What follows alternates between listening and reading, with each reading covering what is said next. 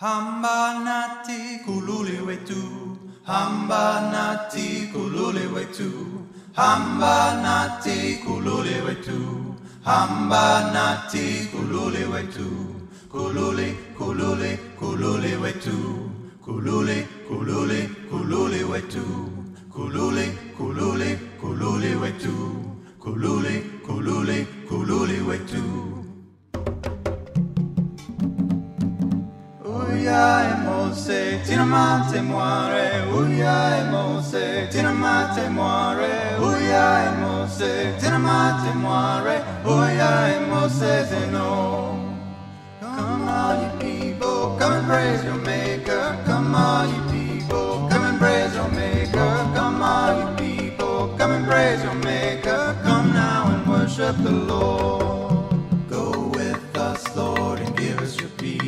Go with us, Lord, and give us your peace. Go with us, Lord, and give us your peace. Go with us, Lord, and give us your peace. And come on, you give us, come and praise your maker. Come on, you give us, come and praise your maker. Come on, you give us, come and praise your maker. Come now and worship the Lord. Go with us, Lord, and give us your love. Go with us, Lord, and give us your love. Go with us, Lord, and give us your love.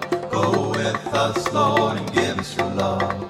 Come on, you people, come and praise your maker. Come on, you people, come and praise your maker. Come on, you people, come and praise your maker. Come now and worship the Lord. Hamba nati kuloli wetu, hamba nati kuloli wetu, hamba nati kuloli wetu, hamba nati kuloli wetu. Oya emose, tinamate moire, oya emose, tinamate moire, oya emose, tinamate moire, oya emose, kuloli wetu. Come now and worship the Lord wetu.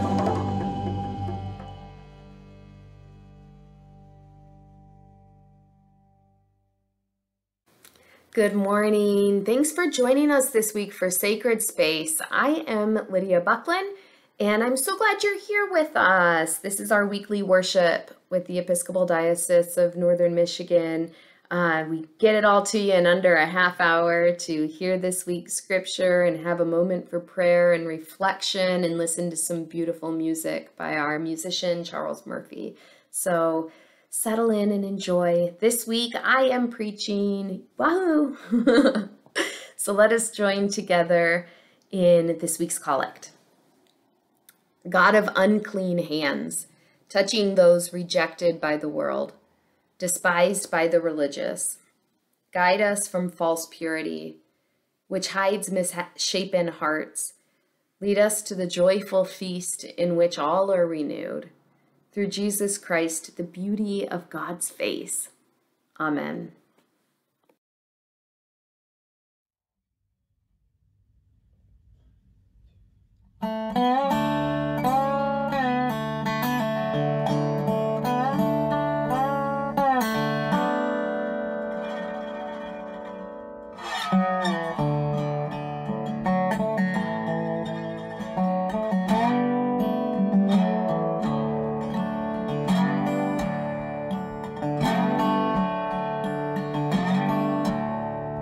Summoned by the God who made us rich in our diversity, gathered in the name of Jesus, richer still in unity. Let us bring the gifts that differ and in splendid varied ways, sing a new church into being, one in faith and love and praise. Radiant risen from the water, robed in holiness and light, male and female in God's image, male and female God's delight. Let us bring the gifts that differ and in splendid varied into being, one in faith and love and praise. Trust the goodness of creation, trust the Spirit strong within. Dare to dream the vision promised, sprung from seed of what has been. Let us bring the gifts that differ, and in splendid varied ways, sing a new church into being, one in faith and love and praise. Bring the hopes of every nation, bring the art of every race. Weave a song of peace and justice, let it sound through time and space. Let us bring the gifts that differ, and in splendid varied ways, sing a new church into being, one in faith and love and praise. Draw together at one table all the human family, shape a circle ever wider, and a people ever free. Let us bring the gifts that differ, and in splendid varied ways, sing a new church into being, one in faith and love and praise. Sing a new church into being, one in faith and love and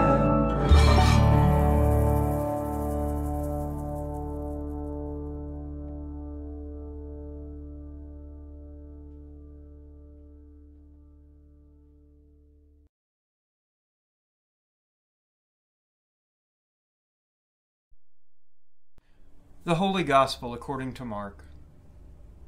When the Pharisees and some of the scribes who had come from Jerusalem gathered around him, they noticed that some of his disciples were eating with defiled hands, that is, without washing them. For the Pharisees and all the Jews do not eat unless they thoroughly wash their hands, thus observing the tradition of the elders. And they do not eat anything from the market unless they wash it. And there are also many other traditions that they observe, the washing of cups, pots, and bronze kettles. So the Pharisees and the scribes asked him, "Why do your disciples not live according to the tradition of the elders, but eat with defiled hands?" He said to them, "Isaiah prophesied rightly about you hypocrites, as it is written, 'This people honors me with their lips, but their hearts are far from me. In vain do they worship me, teaching human precepts as doctrines.' You abandon the commandment of God and hold to human tradition." Then he called the crowd again and said to them, "Listen to me, all of you, and understand. There is nothing outside a person that by going in can defile, but the things that come out are what defile. For it is from within, from the human heart, that evil intentions come: fornication, theft, murder, adultery, avarice, wickedness, deceit, licentiousness, envy, slander, pride, and folly. All these evil things come from within, and they defile a person."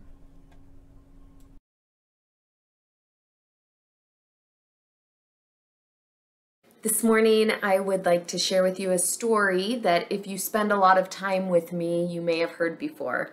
It's called The Empty Chalice. And it's a story about a Roman Catholic priest who was called, or really sent, to this village in South Africa, a small congregation. And it was this total disaster.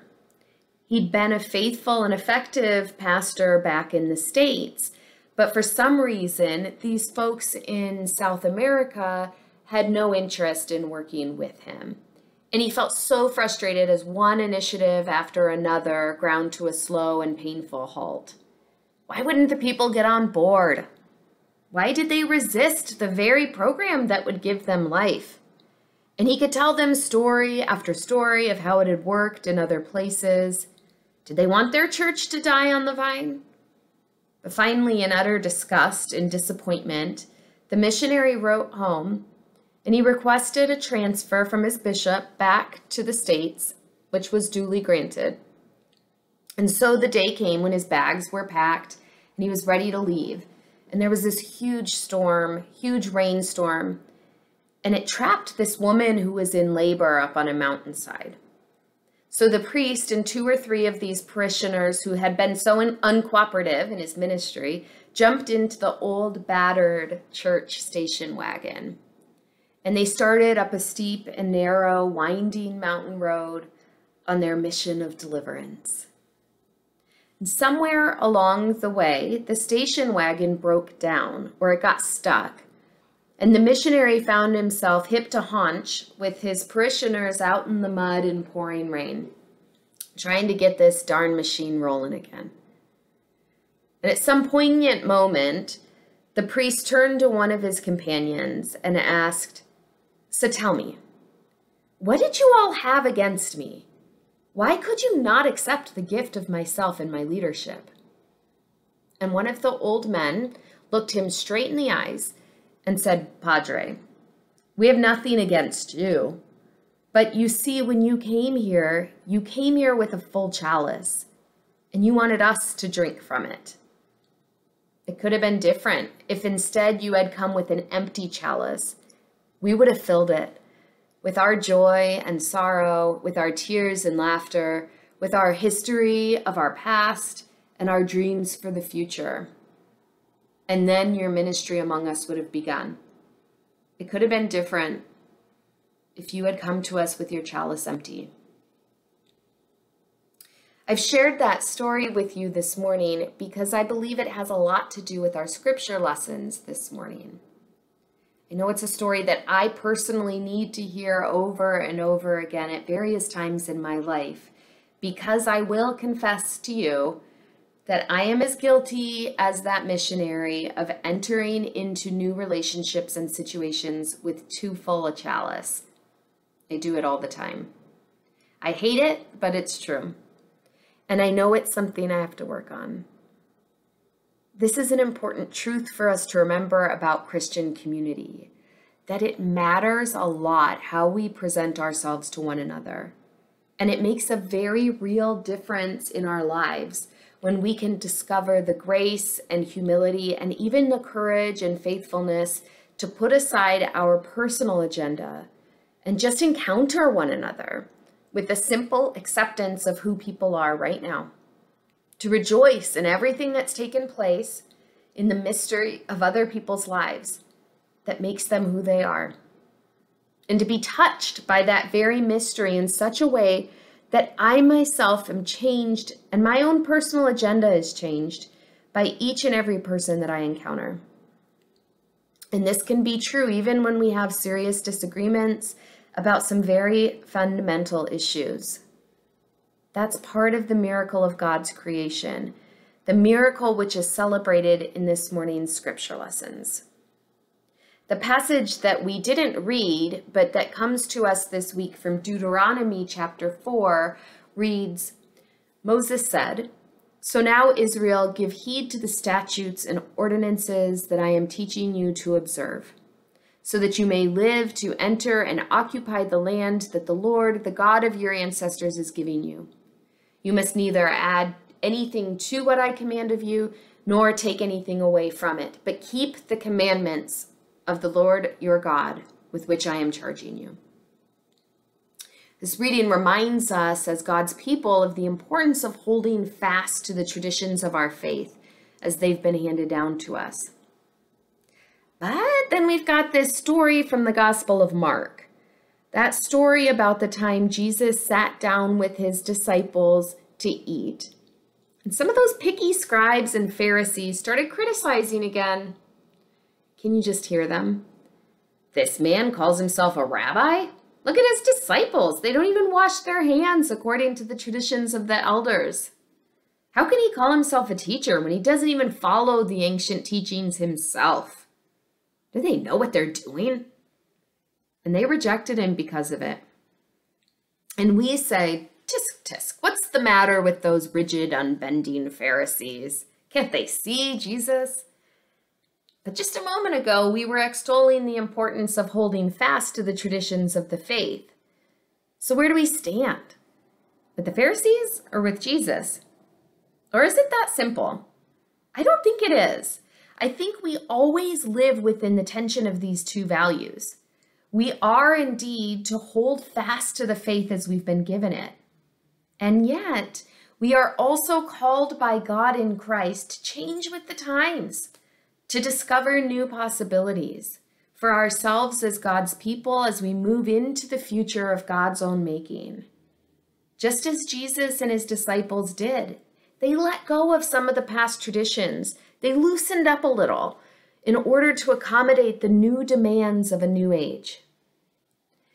Being the people of God, followers in the way of Christ, means adapting to the world around us. It means opening our eyes and our hearts to the ways God is already at work in our communities. Maybe in ways that look and feel different, even unappealing or uncomfortable or inappropriate, based on our old ways of doing and being the church. All things in Christ are made new. Nothing stays the same, nothing. And we have a choice to join in the work that God is up to around us, or to attempt to hold fast to the way things have always been to sustain our own comfort and security. This is part of the mystery of God's creation, that each day is different than the one before. All things are new each morning when we open our eyelids. And yet, there is a holy rhythm, a sacred pattern of everlasting truth, which offers us a foundation for our lives. And so in this strange and challenging way, we are called to live in constant change, yet always within the patterns of God's eternal changelessness. And all that is asked of us is that we start each day with an empty chalice, that we start each relationship with an empty chalice. Because when we do, it's the love of God and not our own personal agenda, which will shape the sort of person we will become and the sort of companion we can be for those around us. We in the Diocese of Northern Michigan, here in the Upper Peninsula, have been up to some exciting new things. We worship online. Thank you for joining us. We worship out in the wilderness with UP Wild. We gather in restaurants and in living rooms. We embody Christ as we serve our neighbors at the Feeding America mobile food truck once a month outside the YMCA in Marquette. Many of us are indeed living into new ways of being the hands and feet of Christ, while maintaining this holy rhythm and pattern of prayer and praise and thanksgiving and sacrifice and breaking bread together. And the tricky thing about new life, about resurrection, is that it does involve death. It does involve seasons of change in which the ways we've always done things so faithfully and so lovingly may sometimes have met their time. So we hold one another with care and with love and compassion as we straddle this line between what was and has been and continues to be the source of our strength and faith, while also reaching toward what is new and delicately emerging and in need of our attention and care and nurturing in order to live into these new births and new opportunities, God's dream for us as a people loving and liberating one another. There is room for it all. The old way, the new way, the way we can't even imagine. And we must remember to always leave room in our chalice, to always be on the lookout for the ways God continues to provide and lead us into new life. We're in it together. Amen.